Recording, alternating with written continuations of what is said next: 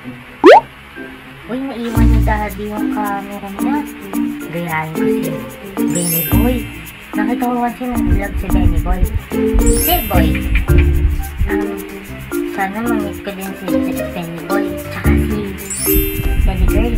Tawid. Maliit lang kasi yung tawid ko dito para sa pinugan yung tawid.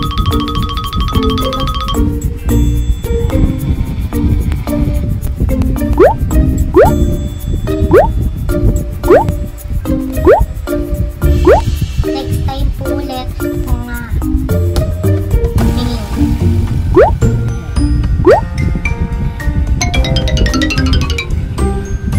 bye-bye po.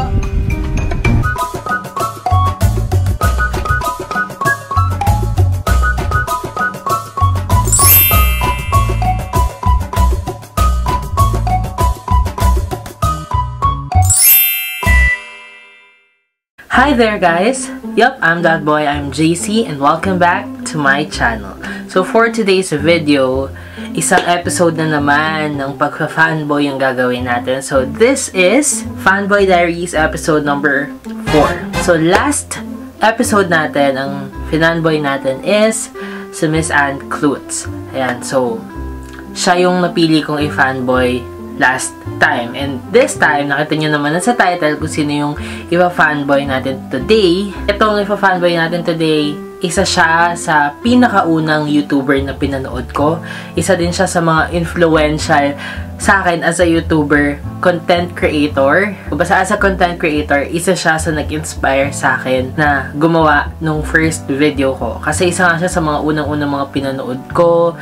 Isa siya dun sa mga grabing hinangaan ko talaga when it comes to making vlogs, uploading video, ganyan. Kasi at a very young age, kahit na sobrang daming struggle, sobrang daming challenges na dumating sa kanya, na-survive niya, and look at her now. Sobrang successful na and continuously pa din na nagiging successful. So kung gusto niyo malaman kung sino, kahit na alam ko na alam niyo na kung sino yung fanboy natin today, just keep on watching. So guys, ito yung fanboy natin ngayon. Kilala siya dahil mahilig siya sa color purple. Mahilig siya sa mga cute na bagay. Mahilig siyang mag-collect ng mga color pens. Mahilig siya sa mga decorations, ganyan. Mahilig siyang maglinis. So yun, dun ko talaga siya natatandaan when it comes to cleaning, ganyan. Pagpapaganda ng room, pagpapaganda ng studio, ganyan. Siya talaga yung naiisip ko. Kasi maraming mga YouTuber, maraming mga vloggers na magaganda yung studio, ganyan. Pero siya, kaya niyang pagandahin yung studio niya or yung setup niya, kaya niyang pagandahin using only mga scrap materials, ganyan, or siya mismo nang DIY ng mga decorations niya, and sobrang galing kasi from this simple things or yung sobrang simple na item, kaya niya i-transform into a very beautiful centerpiece or masterpiece or backdrop. Diba? Kayang-kaya niya yun. And, of course, with the help of her husband. So, sobrang na-excite kasi ako magkwento. Pero, yun na nga, to introduce her sa inyo, dito ko na nilalagay. This is Purpleheiress. Ayan. So, si Purpleheiress, dati, na ngayon, mas kilala na siya bilang Nanay Isha kasi siya ang nanay ng lahat. Okay? Pag sinabi mong Isha Borromeo, Nanay Isha talaga kasi para siyang nanay sa lahat talaga ng mga viewers niya, sa lahat ng mga mapapadpad sa channel niya. And make sure to subscribe to her channel kasi sobrang dami niyong matututunan. And of course, marami din kayong makikita sa channel niya. So, yun na nga. So, let's proceed. So, yung first video niya na napanood ko, year 2017 pa ata yun. Hindi ko na matandaan, 2016 or 17. By the way, guys, nag-start ako mag-vlog 2016. Grade 11 ako nung time na yun. And yun nga, kakapanood ko sa kanila, yung mga vloggers na mga favorite ko. Sila yung nag-encourage talaga sa akin na mag-start ng first video ko. And si Ate Aisha, lagi niya sinasabi, start now. Diba? Kung kaya naman ngayon, bakit pa yung pagpapabukas? Bakit ka pa magdadahilan? Diba? Ay, kung gusto mo talaga, kung gusto mo mag-start yung channel mo, start now. Yun yung lagi ko natatandaan sa mga sinasabi niya. Kaya, nag-start ako ng channel ko. Out of nowhere, phone lang yung gamit ko that time. Tapos, ang pangit-pangit pa ng lighting ko that time. Yung edit ko, sobrang pucho-pucho edit lang talaga. Parang pinagsama-sama ko lang yung mga clips. Tapos, silagyan ko lang ng mga text, silagyan ko ng sound effects, in-upload ko. I don't want to miss the opportunity. Diba? Na pwede ako mag-upload. So, okay, sige, grab the opportunity, upload tayo. May manood o wala, okay lang. Kasi yun yung advice sila sa akin. So, yun na nga, the first video ni Purpleheiress na pinanood ko is yung pumunta sila sa Divisoria. Sobrang liit pa ni Sky nun. As in, batang-bata pa talaga. So, bata pa naman si Sky ngayon. Pero, liit-liit pa talaga niya nun. Parang hindi pa nga ata siya nagsasalita nung time na yun eh. Nakatandaan ko yun yung time na binilhan nila sa Sky ng remote control car. Pero yung kasya sa Sky, hindi mo yung remote control car na maliit. Tapos yun, ang dami-dami nag-shopping din sila. Kasama niya yung mami niya, kasama niya yung kuya niya. Tama ba? Hindi ko na matandaan eh. Basta tatandaan ko, nagpunta sila sa Divisoria, tapos sasaraduhan sila. And nakipag-away pa sa Ate Isha noon kasi yung ibang pinamili nila, iniwan nila dun sa store. Tapos ang binalikan nila, closing na daw and ayaw silang balikan. Kumbaga parang ayaw pagbuksan, balikan na lang daw the next day. Siyempre kahit sino naman, di ba, may inis sa ganun. Hassle yun. Paano kung malayo yung pinanggalingan mo, di ba? Tapos sinadya mo lang talagang pumunta doon. Tapos ganun yung mangyayari sa'yo. Sobrang iinit talaga yung ulo mo. So by the way guys, medyo bumubulong ako kung mapapansin nyo, hindi ganun kalakas yung boses ko than the usual. Kasi it's already 12:28 AM. So madaling araw na po. Nagfi-film pa din ako. Kasi ngayong mga gantong oras ng tahimik, yung wala masyadong natahol na aso, walang manok na natilaok, walang mga batang nag-iingay, nagtatakbuhan, nagsisigawan. Malaya tayo makakapag-film ngayon, sobrang tahimik and nakakabingi yung katahimikan. Kaya, pagpasensya nyo na guys kung kailangan kong i-minimize yung boses ko kasi respeto natin yung mga tulog. Ayun na nga, let's go back to the story. After ng video na yon, sobrang sabi ko, parang ang saya manood ng mga videos niya kasi nga family-oriented yung videos, tapos parang mga tips and advice, ganyan. Hanggang saya na nga, napanood ko na yung tips ng YouTuber, kung paano ka magsa-start ng YouTube channel mo, ano yung mga kailangan mong gawin, ano yung mga kailangan mong matutunan.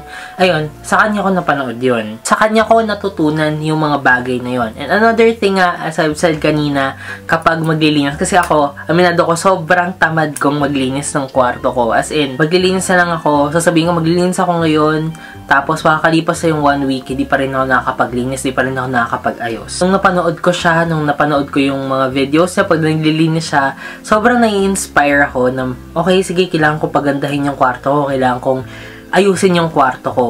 Nagkaroon ako ng mga ideas kung paano ako magdi-DIY na hindi ako gagastos ng masyadong mahal. Ayun, isa pa yon sa tip na nakuha ko from Ate Isha is yung pagtitipid. Na hindi mo kailangan bumili ng sobrang mamahaling bagay, hindi mo kailangan bumili ng brand new na bagay para lang magkaroon ka ng bagay na gusto mo. Pwede kang mag-DIY, pwede kang mag-recycle, pwede kang maghanap ng pinakamura. Si Ate Isha, lagi mo siya makikita nasa ukay-ukay, nasa tiyangge. Wala siyang pakialam. Kasi nga siya nga nagsabi na nawala yan sa brand. Okay? Nasa pagdadala yan. So, kahit gaano kamahal ng damit mo, gaano man kamahal yung binili mo, kung hindi mo siya madadala ng maayos, or kung hindi siya talaga bagay sa'yo, wala pa din. Papangit pa rin itsura. Pero, kahit pa mabili mo yan ng 5 piso lang, mabili mo yan ng napakamura, or mapulot mo lang yan. Kung bagay siya sa'yo, kung madadala mo ng maayos, and marunong ka magdala, maganda siya tignan. So yun, though hindi pa ako nakatry pumunta ng mga ukay-ukay, ganyan.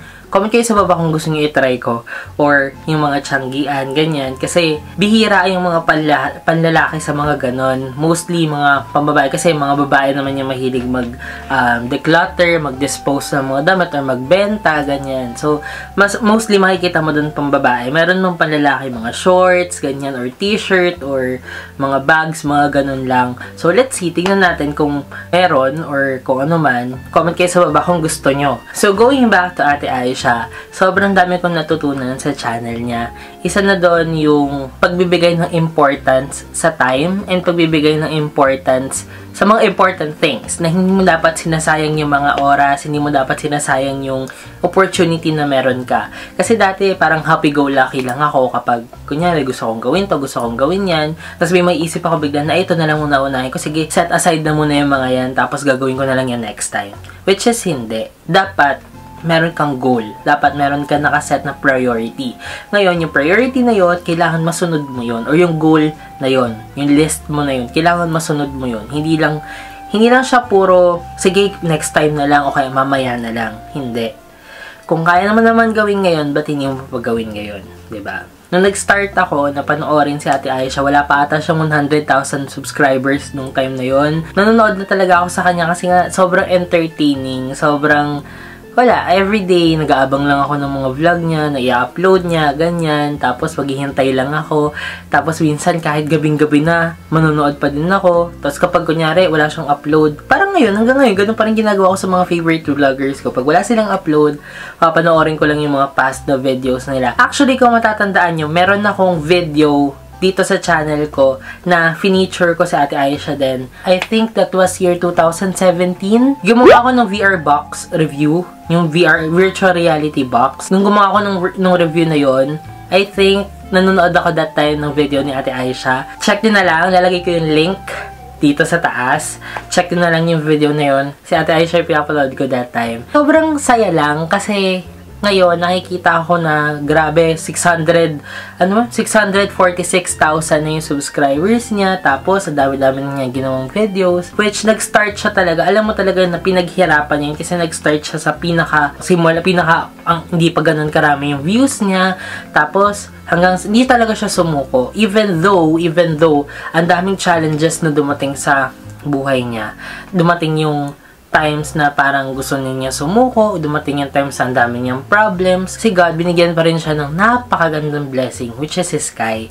Diba? Bata pa siya, dumating na si Sky. Napakalaking challenge nun, pero she managed na tumuloy pa din. Hindi naging hinder yun, hindi naging barricade yung pagkakaroon niya ng baby para ipagpatuloy yung pangarap niya, which is yung pag-YouTube nga. And ngayon, tinutuloy niya pa rin yung pangarap niya. Nag-aaral ulit siya. Alam ko, nag-aaral siya sa, I don't know if TESDA siya nag-aaral, pero nag-aaral siya ng paggawa ng damit. Diba? Hindi problema yung edad, hindi problema yung time.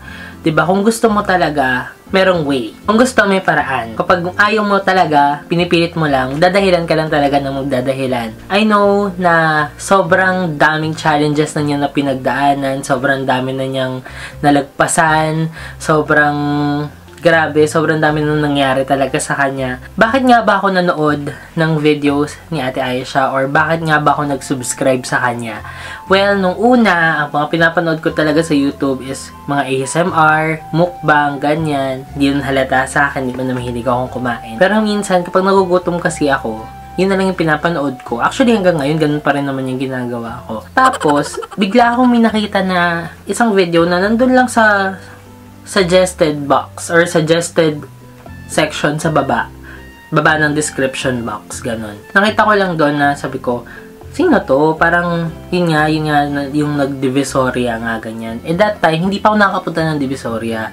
So, sobrang sabi ko, gusto kong makapunta doon. Gusto kong makita yung Divisoria, gusto kong ma-experience. Sobrang curious ako sa kung anong meron doon. Totoo ba na mura yung bilihin doon? Totoo ba na kompleto yung mga bilihin doon? Ganyan. And nakita ko yung video na yun. Tinry ko yun, tinry ko lang panoorin. Tapos sabi ko, ang entertaining niya. Sabi ko, tatry kong panoorin pa yung mga ibang videos niya. And yun, hanggang sa hindi ko namamalayan na parang araw-araw inihintay ko tuwing uuwi ako yung videos ni Ate Aisha, papanoorin ko. Tuwing uuwi ako, maghahanap ako ng videos niya, maghihintay ako ng upload niya. Hanggang sabi ko, noong time kasi na hindi pa importante sa akin yung mga subscribe eh. Kasi basta ako, kilala ko yung pinapanood ko. Kahit hindi ako mag-subscribe, alam ko naman yung name niya. Kumbaga, mahanap ko naman yung channel niya kahit hindi ako mag-subscribe sa kanya. Pero sabi ko, mas convenient kasi kapag nag-subscribe ako sa kanya, magno-notify sa akin Diba? Mag-notify sa akin, uy, may bago siyang upload, uy, may bagong video, uy, nag-upload siya, nag-post siya. Tapos, ayun, hanggang sa even sa social media, nag-follow na ako sa kanya, and nakikita ko yung mga post niya, sobrang inspiring talaga. Tapos, yung mga videos niya, pansinin niyo lahat ng videos niya. At the end of the video, laging may verse, laging may quotation na nakalagay. Sobrang inspiring nun, lalo na kung ikaw may pinagdadaanan ka, tapos makakabasa ka ng ganon, diba? Sobrang marirelief ka talaga. Sobrang mafe-feel mo na parang minsan nga sumasakto pag nanood ka tapos babasa mo yung quotation sa dulo. Uy, parang sakto sa akin to. Sinasadya ba ng universe yun? Or magaling lang talaga si Ate Aisha para mahulaan niya yung mga pangangailangan ng mga viewers niya, ng mga airs loves. Pero ayun na nga. Ngayon pala, ito pala guys, ngayon pala nasa Laguna na sila. Lumipat na sila ng bahay. Ayun, nung time na pinanood ko siya, dun pa siya sa bahay nila sa Novaliches, tama ba? Sa Novaliches pa sila nakatira noon, sa bahay ni Nanay Agot. Dun sa room niya mismo, dun sila nakatira, silang tatlo, ni Kuya Lux at saka si Sky, dun sila nakatira. Tapos yun yung lagi niyang inaayos, yung nililipat-lipat niya yung mga gamit, yung setup niya, pinapaganda niya yung backdrop niya or yung background niya sa mga videos niya, and dun ako na-inspire talaga, kaya kung ano-ano pinagagawa ko dito sa kwarto ko. Sabi ko, kailangan ko pagandahin tong kwarto ko, kailangan maging maayos tong room ko.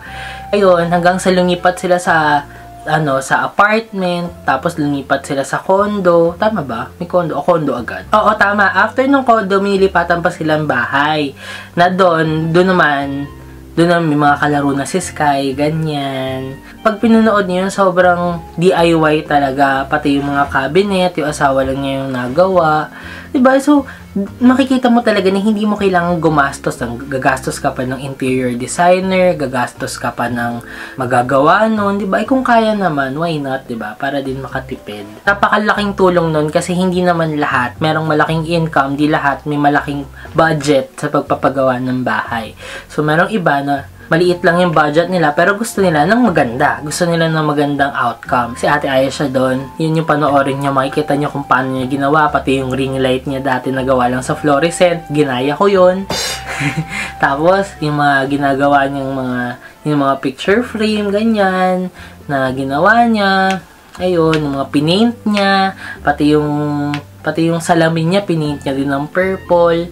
Sobrang dami niyang DIY talaga na sobrang nakaka-enjoy and sobrang laking tulong talaga para sa mga aspiring na gusto mong maging Instagrammable yung background mo, yung room mo, yung mga gamit mo. Panoorin mo si Ate Aisha, promise.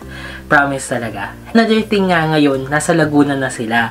Sobrang lapit na nila. Actually, yung bahay nila, ang alam ko, malapit yun sa bahay ng classmate ko kasi hindi ko nasabihin kung saan kasi we know Ate Aisha, ayaw niya nang pinapublic yung place or yung location nila. Kaya hindi ko nasasabihin as a respect na lang din kay Ate Aisha. Pero malapit siya dun sa classmate ko kasi may mga classmate ako na taga Laguna din. Ako, I am from San Pedro, okay? So, ako okay lang. And malapit lang sila sa amin. Kasi lagi ko nakikita yun nga, sa mga videos niya, nakikita ko kung nasan sila.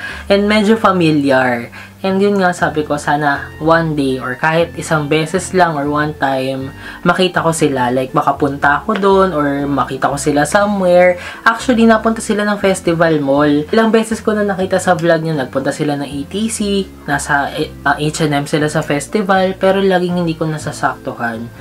May isang beses pa na sobrang ang sad, kasi, nung in-upload niya yung video na yun, wala akong pasok. Nagpunta sila ng H&M sa festival. Nung time na yun na nag-vlog siya, kasi syempre, di ba, si Ate Aisha pa nag-vlog siya, today is ganito, today is ganyan. So, sinasabi niya kung kailan yung araw na yun. And natatandaan ko nung araw na yun, na nandun sila, nung mismong time na yun, hapon yun alam ko na, mga 3 o'clock ata na hapon yun, nag-H&M sila. Nung time na yun, nasa baba lang ako. 2 o'clock until 5 o'clock nasa Jollibee kami nun kumakain. Yung taas ng Jollibee, ay parang ito yung Jollibee, pag akyat mo, onting lakad lang, H&M na. So, di ba, so close yet so far. Wag nandun lang sila. Ang tagal-tagal nila doon, nakita ko doon sa vlog. Ang tagal-tagal nila, nag-ikot-ikot sila doon, naghanap sila ng damit nilang dalawa. Iman lang ako nakaakyat. Ang daming mga influencer na nagpupunta ng festival pero hindi ko naaabutan. Sobra. Pumunta si Ate Baninay doon, pumunta si Teray, pumunta si Kuya Edric, ayun nga, si Ate Aisha nandun din, pero hindi ko sila naabutan. Hindi ko alam kung bakit. Kaya ayun, sana one time, kahit isang beses lang, or someday, di ba, pag natapos yung lockdown, ma-meet ko sila sa festival, yung tipong naglalakad lang sila, makikita ko siya. Kakapalan ko talaga mukha ko, lalapitan ko talaga siya. Kasi based sa mga nakita ko sa Ate Aisha, sobrang approachable. Kahit na makasalubong mo lang siya, ayakapin ka niya. Di naman yun yung ano ko, yung goal ko. Ang goal ko lang is gusto ko talaga magpaturo sa kanya. Gusto ko magpaturo kung paano yung proper editing, kung gusto ko namang humingi ng mga advice personally. Kasi alam ko na ang dami ko pang kailangang matutunan. And sa channel ko, gusto kong ma-improve.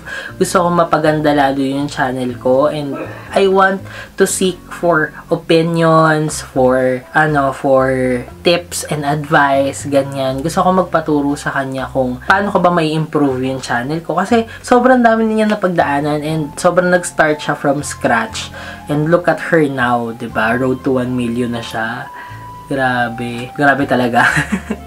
And of course, syempre, gusto ko makaband. Kasi nga, based sa mga nakikita ko sa mga videos, ang bait-bait niya, tapos sobrang soft-spoken, sobrang hin-hin. Alam mo yun, yung kahit nabungis-ngis siya, sobrang ganun siya lagi. Tsaka based din sa mga napanood ko doon nga yun, pag nagagalit siya, iba talaga siya magalit, nakakatakot. Pero, alam ko na sobrang bait niya and sobrang magkakasundo kami. Kasi ako wala akong ibang ginawa kundi tumawa. Alam niyo naman yan.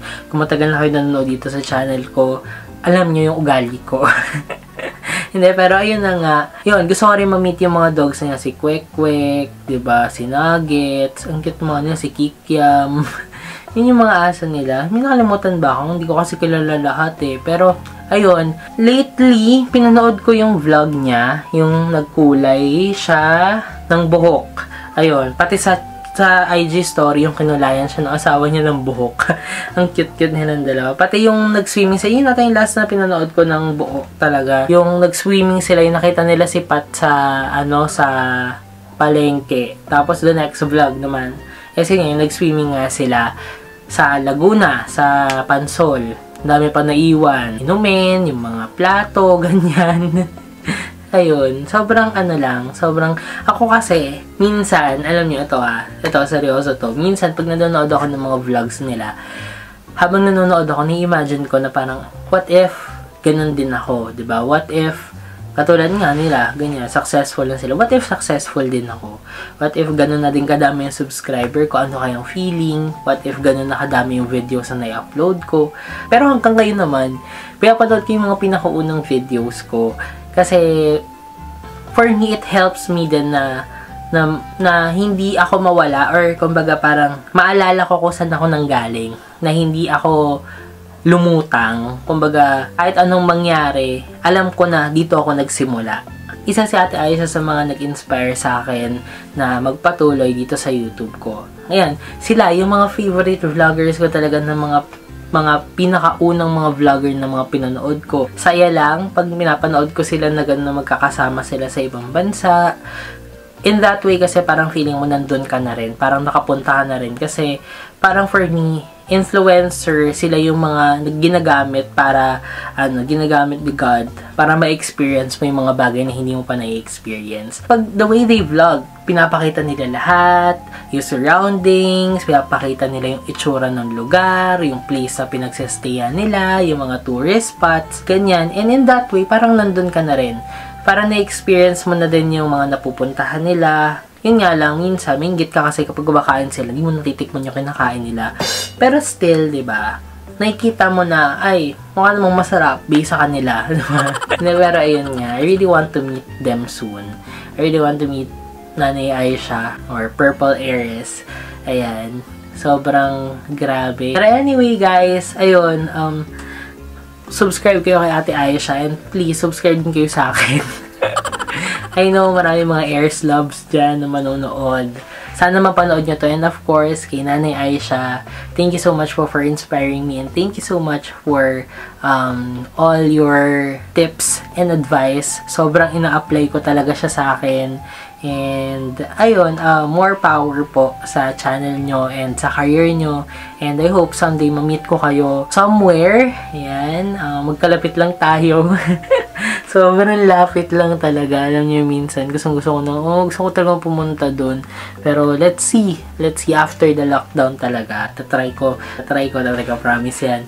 Pero, yun na nga, ayun, and sa lahat ng mga nanonood, thank you so much sa pagtitiwala. And, sa pagsistay dito sa channel ko. Kung umabot ka dito sa part na to ng video, thank you so much. Hindi mo alam kung gaano mo ako napasaya kasi nagstay ka hanggang dulo. And sana magstay ka pa hanggang sa mga susunod na videos. Ayan, maraming salamat. And hindi ako magsasawa na mag-upload. Sabi ko nga, kahit na sobrang onti na lang nang nanonood sa akin, kahit onti lang yung subscribers ko, hanggat may nanonood, mag-upload ako kasi 'di ba yung effort ng isang nanonood na yon or yung effort ng mga nanonood, 'di ba? Kapag subscribe dito sa channel ko, I promise to give you more and more.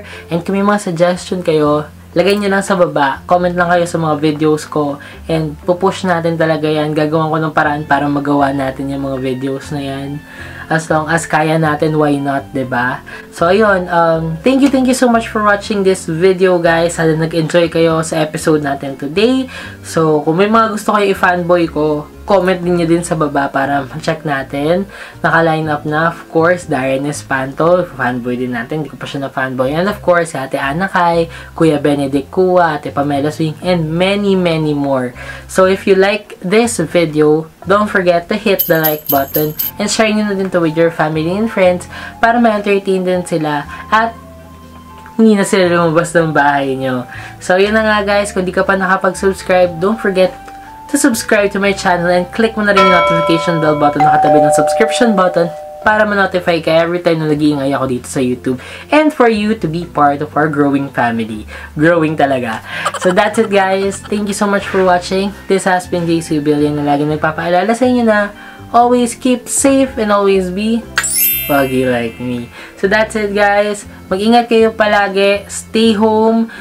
Huwag na muna tayo lumabas kung hindi kailangan. Mag-ingat talaga tayo. Mag-wear ng mask. Mag-alcohol. Ganyan. Pag kailangan talagang lumabas. Mag-alcohol. Mag-disinfect before pumasok. Lahat ng dala i-disinfect niyo muna bago niyo ipasok sa bahay. Kasi mas mahalaga ang buhay ng pamilya natin or buhay na nasa loob. Kaya ingatan natin. And mag-ingat tayong lahat. See you in my next video. Bye!